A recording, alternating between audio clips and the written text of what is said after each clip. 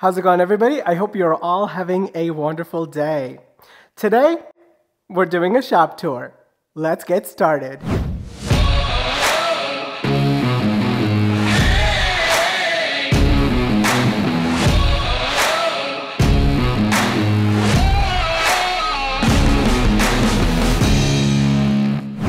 All right, so before we get started, there are two things that I wanted to mention.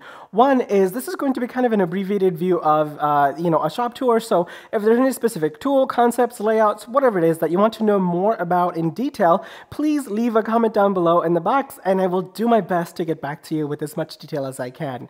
The second thing is, if you're new to the channel, welcome. It's wonderful having you here. My name is Suman. I am a hobbyist woodworker, and on this channel, we typically do project build videos. We make jigs for woodworking and kind of talk about tips and tricks of woodworking in general. So if that is of interest to you, please check out some of my other videos, and if you like what you see, consider subscribing to the channel and support the work that I do. I greatly appreciate it in advance. All right, let's get on to the tour. So this is probably the widest view that I can give you of the shop, and the purpose of this is to kind of give you an idea of what this space looks like in as much as I can show you in a single frame. We are currently in a 3-car garage that measures 20 feet by 30 feet, and it is predominantly dedicated towards woodworking.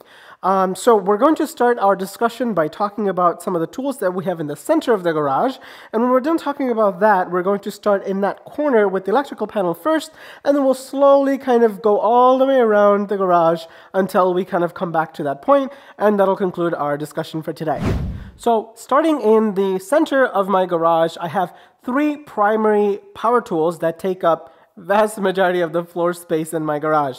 So I have a table saw in here with a cast iron extension wing for a router table. I've got a bandsaw and a drum sander. And they're kind of arranged in a triangular tool island shape that kind of allows you to maximize the longest run option for a piece of material on each individual tools. So in this arrangement, I'm able to do 9 feet long boards on my table saw, actually a lot longer on my bandsaw, and about 9 feet again on the drum sander. Starting with the table saw, I have the SawStop professional cabinet saw. Of course, I purchased the saw because of its safety feature, but when you take the safety out of the equation, it's still a tremendously good saw, and I have zero regrets with that purchase whatsoever. And to boot, I actually got this brand new at an eBay auction for I think like $1,400. So that worked out really well, of course, because I think they cost about twice as much nowadays. But even if that wasn't the case, I would have probably bought this saw anyway at full price because it's just that good of a saw. So on the extension side of my table saw, I have the Bench Dog cast iron extension router table, and to it I have mounted the Triton TRA 001. And the reason why I did that is because the Triton actually lets you do above table adjustments without any extra hardware. So you basically save like $300 on not having to purchase a router lift. And so, see, all you have to do is drill a hole, and this thing comes with the router, and it lets you do the adjustments. And on top of that, the Triton TRA 001 is an absolute beast. It has so much power to be able to plow through anything that you throw at it. As far as the bandsaw goes, I have the Laguna 14BX. This is very, very similar to the extremely popular Laguna 1412. Some of the distinguishing feature between this and the 1412 is that this one's a little beefier all the way around. It's got more weight, it's got heavier gauge of metal everywhere, but this also has a safety feature. So you can use a foot pedal that'll cut the power to the motor, and it'll also bring the blade to a stop much quicker than without it. So that's the primary reason why I purchased it. As far as the blade goes, I am using a Resaw King by Laguna. This is a carbide tooth blade. Prior to this, I used to use the blades by Timberwolf. Those were just high-speed steel, and they work really well out of the box, but they get dull pretty quickly, and the changeover can be annoying, and actually the cost can add up. And so when I had the Timberwolf blades, I purchased the Laguna Resaw King as a joke. I was thinking like, okay, Laguna, you're calling this the Resaw King. Are you serious? How full of yourself can you be? And then I purchased it and I tested it out head to head. This is better. It's better in every way. So, if you have doubts about Resaw King blades or other carbide tooth blades, chances are you're going to probably love it once you get one. And the last tool in the center of my shop is this Supermax 2550 drum sander. So it'll let you do 25 inches in a single pass, or because of the cantilevered open-ended design here, it'll let you do up to 50 inches in a double pass. So you can do anything from like, a small cutting board all the way up to a tabletop in here, no problem. Most of you who watch my channel, you probably already know, and you've already seen it, I use a drum sander at every single opportunity that I get because they are a fantastic finessing tool for thicknessing. It also lets you do end grain. Yeah, it's just a wonderful tool. Okay, so we're going to start in the corner here, and then we'll go along the perimeter, and I'll talk about all the tools that we have on the wall or against the wall. So to start off with, the most important thing in here to me is that gray box. That is an electrical sub panel, and I am so very fortunate to be able to have 100 amp in my garage, and believe me when I say I wired the crap out of this shop in the best way that I can think of. Or an electrician did, but I had a hand in the planning process. And while to most folks this may seem a little boring, a little mundane, to me, that is the sexiest thing I have in the shop. And right below the sexiest thing, I have the dirtiest thing in my shop. And that is the Harbor Freight compressor. It's a compressor. It does its job. I don't use compressors a whole lot, but I did use the air hose reel. I kind of ran it all the way up into the middle of my shop, and then I have a cord, like an air hose reel in there that I can use to kind of get access to anywhere in the shop that I need, and I primarily use it for spray finishing. So next to the electrical, I have the clamp rack. This is where I keep most of my clamps. You will notice the vast majority of my clamps are parallel clamps, and that's because I prefer them. They're just better in almost every way. There are times when you may want an F-style clamp, and I have a couple for those types of instances, but generally speaking, parallel clamps are my go-to. And right below that, I have a crosscut sled. I have a crosscut sled that is at a 45-degree miter, because every so often you find yourself in a situation where a crosscut sled at the miter is actually pretty useful. So it's been really nice to have that. And then I have a picture frame making jig. Eventually, I'll probably do a picture frame making video, and I'll show you how that jig gets used, and we'll talk more about that. So moving along, up here I have 2 sets of Acro Mills small parts organizer. So basically what it is a whole bunch of tiny little drawers, and it's semi-translucent so you can see what's in it, and it is a wonderful way to organize all the little crap in your shop that can easily get lost or you might not have a place for. So this kind of helps me capture all of that. So I usually put, you know, screws, nuts, bolts, washers, threaded inserts, figure eights, that kind of stuff is what I keep in here, and it's been really, really handy having that. And behind me, I have the Shapeoko CNC machine. This is the XL, so it lets you do, I believe, 16 inches by 32 inches. You know, it's a CNC machine. It's a tool, just like any other. It gives you precision, repeatability. You can design it ahead of time, so there's a lot of conveniences to it, and I actually really like the option of having one around. The only downside to the CNC machine is it's not bigger.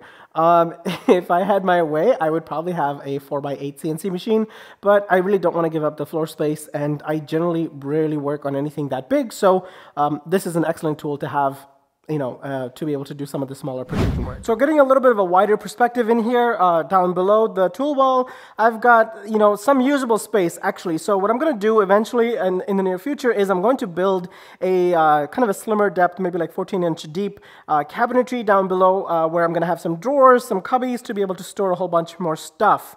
I also have a very dinky little trash can in here, and this is usually where I keep all of my jokes for this channel, and you'll notice that it is empty. So moving along from the CNC machine, what you see behind me is probably what is most familiar to you if you're a fan of the channel or if you watch any of my videos, because this is predominantly what I use as a backdrop for my videos. This is a French cleat wall that is about 8 feet long on the long side and a little over 4 feet long on the other side. To the leftmost part of the wall is the router bit holder, and that is a project video that we did on this channel actually. So if you like the way that looks and you may want to make one for yourself, check out that video. And I also have my hand tools in here, and when it comes to woodworking, I tend to be on a hybrid woodworker approach where I'll use power tools to hog most of the material, and then whenever necessary or useful or practical, I use hand tools to do a lot of the finessing work. And so these hand tools are great for that. And what I have here are a combination of Lanison and Veritas products. They tend to be some of the, you know, the better tool makers in the woodworking world right now. And I have the block plane and the rabbit plane from Lanison because I think it looks the prettiest, and I don't think the Veritas ones look as good. But I really am a big fan of the bevel up planes from Veritas, and I have the smoother, the jack, and the jointer. I also have, you know, a couple of other little things here and there. The other thing that I really love is this Japanese hand plane. I think it's like 50 bucks off of Amazon. Honestly, it's really, really good. It does take a little bit of skill, a little bit of tuning to get it to work the way that you would want it to. But once you get it dialed in and once you've kind of put in your labor of love onto it, this is amazing. So moving along, I have kind of a catch-all down below here where a bunch of crap that I don't really have a specific tool holder or things that I don't want to make for. They just go down here. Up in here, I've got, again, more crap that I kind of want a holder for.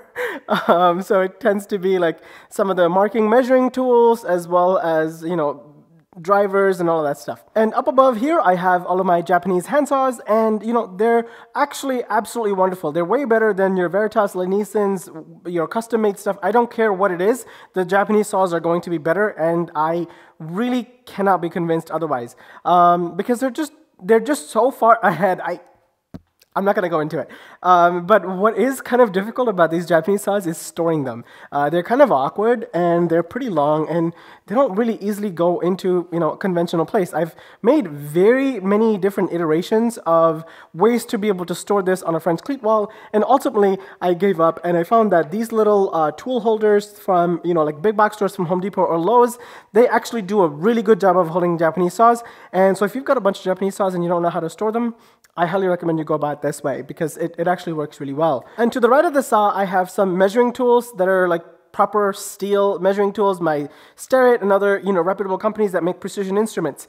When it comes to precision instruments like that, particularly measuring ones, I tend to go for the steel over aluminum. I see a lot of woodworkers in the YouTube space that use woodpeckers. It's like the red color stuff that you see behind, you know, everybody's background, and I really don't get it. I mean, like, it's made out of aluminum, right? Have you ever tried using a marking knife and strike a line on a piece of aluminum? If you kind of sway just a little, you can easily slice that aluminum, at least the edge of it. So what's the point of having a precision instrument that you're just going to chop up, you know, with your marking knife? I don't get it. It's not for me. No thanks, woodpecker. And then down below, I have some chisels. I have the Stanley Sweethearts, which is what I started out with, and they're actually really, really good chisels. Once you kind of tune them up, and they do need to be tuned up quite a bit, but once you get them past that point, they work really, really well. I also have some Japanese chisels, of course, because I love Japanese tools, but also they're works of art to me. Moving along to this side of the wall, I've got some PPs, I've got a whole bunch of sandpaper, and a couple of like screws and, you know, knickknacks up there. This is kind of a catch-all for a whole bunch of random stuff. And, you know, this is my take on holding power tools. Nothing special about it. I'm sure you've seen plenty of videos on those types of builds, so I'm not going to go into it too much. But the one thing that I will say, though, is whenever it comes to handheld power tools, if it operates on a battery, chances are I've got the DeWalt. And if it's not battery powered and I want, you know, a little bit more power, and it's corded, then chances are it's Festool. There are a couple of little exceptions, but that's usually what I tend to go for because I want the continuity of the platform. So moving along, here is my workbench. It is not terribly big. It's like 6 feet long, 22 inches wide, but it is really thick, heavy, and it does the job really well. So does my workbench, by the way. Down below, I've got some storage for, you know, some tools that I will eventually move out into the cubbies that I said that I was going to make. And, you know, I never really made this workbench myself. There's a gentleman who was moving out of town. He used to be a woodworker, and he wanted to get rid of his workbench, and I purchased it from him for like 300 bucks, and that was a really good deal. And you know, it saved me from having to put in so much work in building one. But I feel like when it comes to woodworking, having a workbench is like a rite of passage. So on this channel, within the next couple of months or so, we're going to be building a brand new workbench that I think is going to be super freaking awesome, and you're going to love seeing it. So stay tuned for that video. Moving along to dust collection, I have the Festool CT26 in here, and I've got just like a random rigid shop vac in there that is attached to a dust deputy, so it's got like the two-stage dust collection to it. The Festool, I predominantly use it on my sanders and a little knick-knack here and there, but it's really mostly used for sanding. And the Rigid is actually my main dust collector in the shop. You know, unsexy as it is to buy a dust collector, I know in my heart that a larger CFM dust collector is going to do a better job. So eventually I will move on to a bigger, better dust collector, but I can't say that I'm dissatisfied with the way this setup works. This is the Jet JJP12HH. This is a combination planer and jointer. I actually didn't really want to buy this particular one. I wanted to buy the hammer, I think it's an A331 or something like that. And the reason for it is because it has better reviews. This one, you know, I've seen mixed reviews on it, and I've heard that, you know, it doesn't really hold calibration very well over time, and that was really concerning to me. But it came up in Craigslist Marketplace, and somebody was willing to let it go with the helical cutter head for $1,700. And if you don't know this tool, you know, currently MSRP, I think it's like $4,600, $4,800 or something like that. So obviously that was a really good deal, and I decided to jump on it and take a leap of faith. And I've got to say, it definitely holds tuning really well. It takes a while to tune it in the first place, but it holds it really, really well. So it can let you do planing and jointing up to 12 inches wide, and this is a tremendous time saver because it lets you mill lumber, and so that you can actually have flat, square stock, and you can actually focus on woodworking. The other thing is about the helical cutter head, you know, it's a luxury tool for sure, but the helical cutter head is absolutely amazing because it does a really good job of doing tear-free cuts, irrespective of grain orientation, funkiness of the grain, or anything like that. And overall, I've been extremely happy with this tool. No complaints whatsoever. Behind me is the 17-inch Jet drill press. I believe this is the more woodworking-centric one because it has the bigger bed down below. This is a floor-standing model, and I think, you know, when it comes to woodworking, a drill press is necessary because it's really, really handy sometimes when you're trying to drill perfectly straight perpendicular holes. But I think, you know, a bigger, more expensive floor-standing model like this is definitely not necessary, and in fact, I would say it's unnecessary. The tabletop models that are more inexpensive side, they're actually going to be more than adequate for woodworking purpose. Moving along here, I've got a pretty heavy-duty shelf in here. So this is kind of a little bit of a catch-all. So in the bottom, you see I have a lawnmower. Usually in the wintertime, I switched it up with a snowblower. I've got some scrap pieces of more exotic woods down there. On the second shelf, I've just got a bunch of tools that I don't have a space for elsewhere, and I don't use them frequently enough to really give them, you know, a proper home.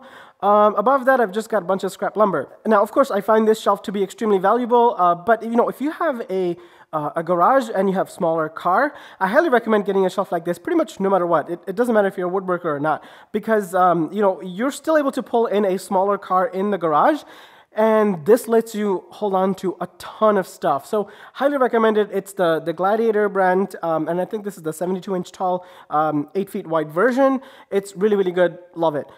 This here is the Lincoln Electric 140MP. It is a welder. You know, as a woodworker, I really have very little interest in welding, but I also love the marriage of metal and wood together in my projects. And so out of necessity and out of curiosity, I got over my fear of welding because it seems pretty terrifying. And I bought a Harbor Freight model, and I gave it a go. And what I learned is that I'm a terrible welder, but I can grind away all of my mistakes and still make it halfway decent after it's painted. So that's kind of how I got into it, and it's, you know, it's not as hard as you would think if you just are a little patient and you learn through it. I then recently moved over to this one because this lets you do TIG welding, and that's something I'm interested in learning and I want to know more about, but this is absolutely unnecessary. I think, you know, a standard Harbor Freight welder for most woodworkers is going to be plenty good. So this wall is where I keep all of my household, gardening, and that sort of tools. You'll notice that this wall is painted kind of this gray color, and that's on purpose. I wanted to delineate all of my woodworking space in all white, and this be something different. I wanted everything else to be all white because I want the light to reflect everywhere. Not only is it good for woodworking to be able to see what you're working on, but it's also good for filming. And in this side, which is a little bit further away from all of my major tools and for all of the areas where I would do woodworking, I painted it gray. It does eat up a lot of the light, but you know, it's not a problem because I'm not really filming here a whole lot. And finally, down in here is where I keep a good bunch of material that I plan on using on projects in the near future. I actually don't store all of my lumber in the garage. That way I have a little bit more breathing room in here, and I keep a good chunk of my lumber in the basement of our house. So, you know, if you look carefully in here, you could probably figure out what some of my future projects on this channel is going to be. I'll give you one hint, and I think I mentioned that before. You'll notice that there's some purple heart back here. I think I have like almost 150 board feet back here. Purple is a color theme for my channel. If you watch all of my thumbnails in one page, you'll know that there's color purple everywhere. I'm wearing a purple hoodie right now. There's usually like sprinkle of like purple light in random things you may have noticed. Keep an eye out for those, by the way. I do kind of sneak them in here and there. So Purple Heart is important because it has the color purple, and the workbench that we plan on building in the near future is going to be all out of Purple Heart. And so that's going to be a super exciting project that I'm just thrilled to do. I'm still waiting on a couple of hardware to come in to be able to do that, but yeah. So this is where I keep all of the future project content. Well, that's all I've got going on in the shop today, guys. I did wanted to mention that this is a dream shop for me. You know, it took me a long time to get to this point, and this has been a long time coming, and I've had this shop in this state for like 4 months now, and I am just so thrilled to be able to have all of the things that I want in my shop to be able to do my hobby that I love.